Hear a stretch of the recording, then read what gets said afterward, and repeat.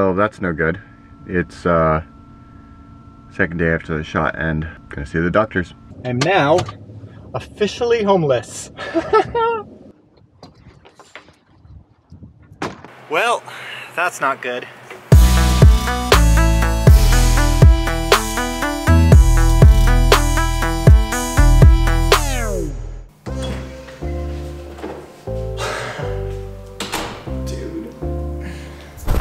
This is amazing. This is it. It's empty. By the way, the glasses are just because it's swollen shut still from the Pfizer vaccine, but still get your vaccine. I am so excited. This is like the last day having a real address. So lots of little odds and ends to take care of. Got to take the old bike, put it on the rack, take care of recycling, take care of shredding, safety deposit box, all the little stuff. And then, it's real. But I'm gonna take the opportunity while I'm here, at the very end in classic jury fashion, and say, but first. I'm gonna take a 20-minute shower. Like, I might even take a 30-minute shower. I'm not taking you for that.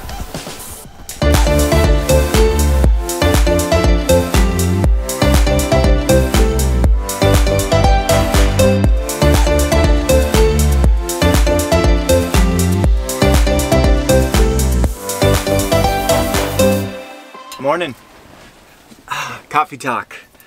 It's been my first night as a real nomad. No address to go back to. Here in a familiar place, tide's on its way out, Point Malate.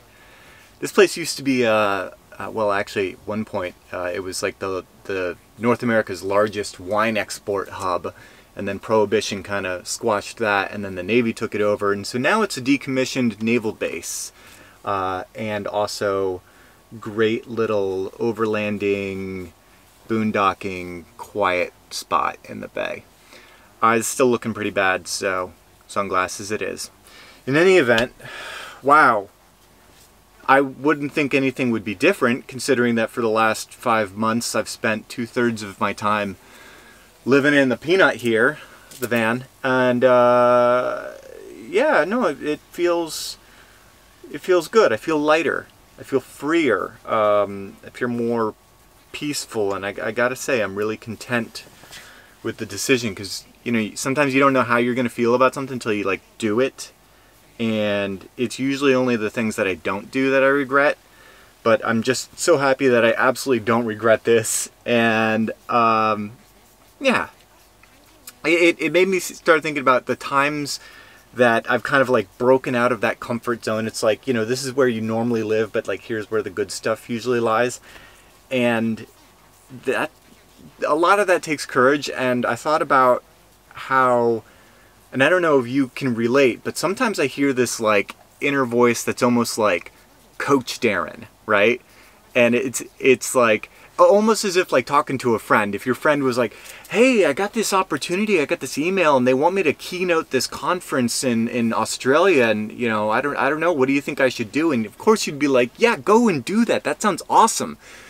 You're not thinking I have to do that. That sounds like a lot of responsibility. Cybersecurity conference, you know, premier one for our nation, like, but so you just sign him up for it, and then you realize you have to do it. So, you know, be your best friend. All right, today's plan. We are doing some upgrades to the van in terms of security. Adding a few more of these guys. I've got one temporarily set up, and I was grateful to have it last night. Night vision to be able to see what was going on.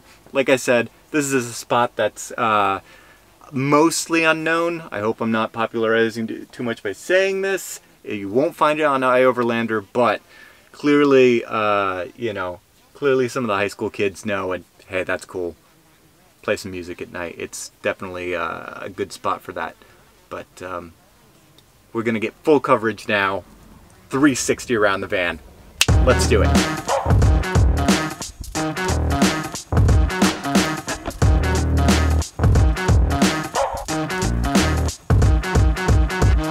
Okay, so IP cameras, also welcome to the backyard.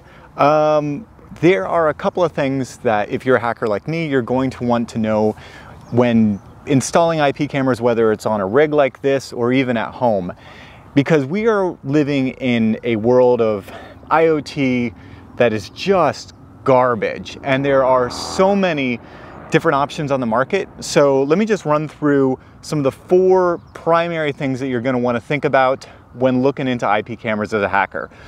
So you've got features, power, connectivity, and protocols.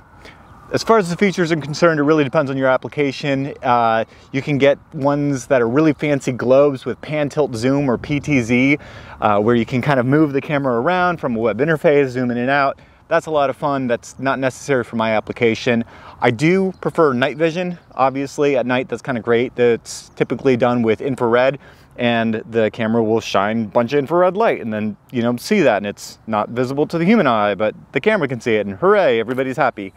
Otherwise, one of the key features that I was looking for was also a built-in DVR, or digital video recorder. So this unit here, each individual camera, I can pop a big 128 gig SD card in, and Bob's your uncle ends up on there. Now, this really varies, because sometimes you get something nice that's H.264 encoded or MPEG encoded. This gives me like a transport stream file. It's not great, but it's something, and it's on camera. Because 1 is none, 2 is 1. We're also going to set up a DVR over the network. So that brings us to connectivity. Now, there are, we're living in such a world where people consider like Wi-Fi the internet, which is great for us hackers, but at the same time, it means that a vast majority of these that you're going to find are like Wi-Fi equipped at some level. So this little camera here comes with an aerial and is Wi-Fi, 2.4 gigahertz only.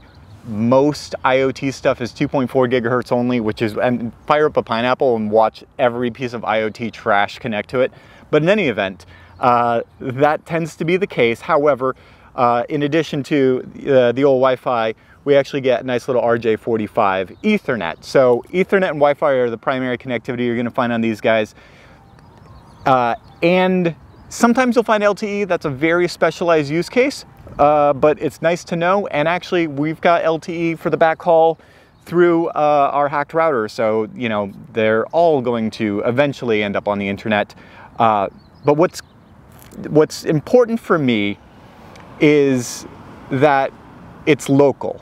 Okay, so yes, it may end up on the internet because I'm going to share this adventure with you guys, and it's cool that I've got 360 views around the van. But from the connectivity standpoint, we want to talk about protocols, because this is where IoT, it just gets terrible, because you see all of these things that are like, integrated with Google Home, integrated with, Amazon Alexa, and all of these other, all this other junk. And at the end of the day, unless you want to waste your bandwidth having all of the imagery from your camera going up into the cloud, into God knows whose server, back down to you, a waste of bandwidth, a potential privacy issue. I mean, just go to, a database like Shodan. Actually, we'll get to that in a second.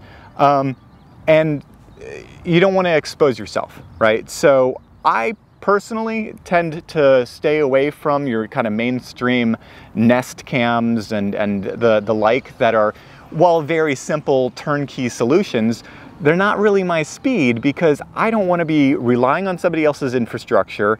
And also, for me, the primary purpose of this is so that in the middle of the night, I can just look at my phone and get a 360-degree view of what's going on, around the van. So if I hear a noise in the middle of the night, I can find out what it is. Some, raccoon bandits. Because, I don't know, maybe you'll find those around Joshua Tree.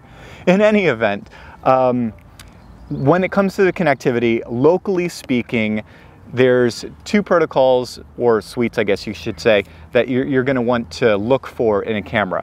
RTSP, which is your real-time streaming protocol, and ONVIF, which is actually not a protocol in of itself, but it's a forum. It's the Open Network Video Infrastructure Forum, or Interface Forum. So think of them as like the USB-IF, but for IP cameras.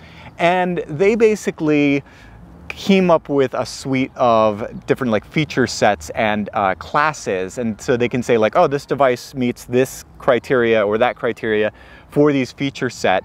And there's a protocol involved that makes it pretty seamless for connecting, you know, a lot of different networked IP camera stuff together. And so it's just good to know that if it does support ONVIF, then at the end of the day, it's probably going to support RTSP, which is really what I care about. The real-time streaming protocol is something that is standard and beautiful, and you can fire up your favorite video player like VLC, open a network stream, plug in the URL, and Bob's your uncle. So the rest of the connectivity is whoever's cloud. Again, this is just, you know, a cheap camera off Amazon from China, so I'm not going to be using that cloud infrastructure because it's just not my bag. And then lastly, power. So there are the three primary options that you see are 12 volt, very simple DC 12 volt, can't go wrong with that. And that's what I will be using with these cams because that's, you know, what I get naturally off the batteries. The other would be solar. I've seen a lot of nice systems that have like integrated solar, so that's something where you don't even have to think about it if you're in a Sunbelt state at least.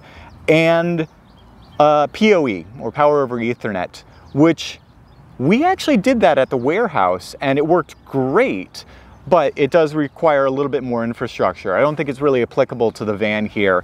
So while I'm going to just go ahead and start off using the Wi-Fi for the backhaul, see how that goes, I know I'm allowing the van to be susceptible to DOS attacks. Hopefully those badgers and raccoons and Joshua Tree.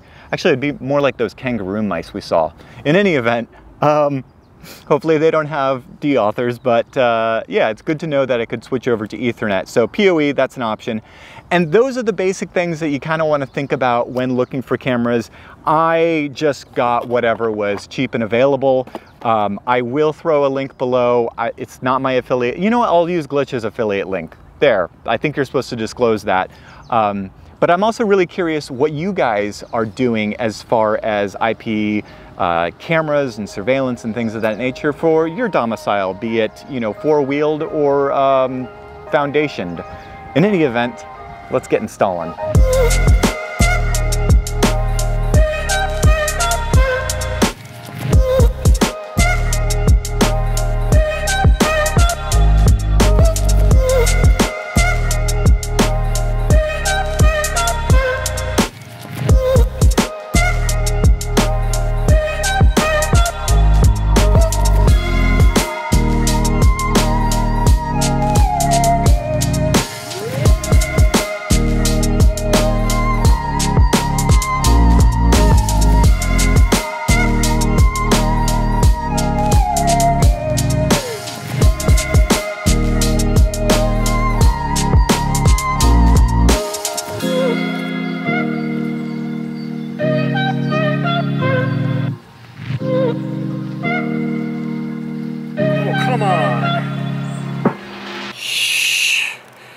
Well, that's not good. Outside of an RG6 that needs another SMA crimped on, we got it going. And this is awesome because I now have 360 coverage and I can watch from anywhere on the local network over Wi-Fi. I will say, if I do this again, I will consider perhaps going RJ45, or I think down the line I'm probably going to end up going RJ45 just because I don't want to have to deal with Wi-Fi as much as I love Wi-Fi. Although I've got to choose between running 4 Ethernet cables into the van, which means 4 more protrusions, or find a weatherproof outdoor switch. Is that a thing? Is that a thing? Let me know if that's a thing. One thing I will note is I did have to replace one of these, and that's my fault. Order of operations is critical, and this applies to not just IP cameras, but any Wi-Fi gear that has an external antenna. The thing is, plug the antenna in first, screw it on before you power it up, because when the little Wi-Fi socket in here starts transmitting, it could very easily burn out the radio, and that's exactly what happened to one of these guys on the roof. So now I've got a 5th that's Ethernet only, essentially, and I'm sure I'll put it to good use. There we go. Let's play the game. How many holes can we put in the roof? Wow, finding a spot is going to be a lot trickier than I thought. We might have to forge a new path.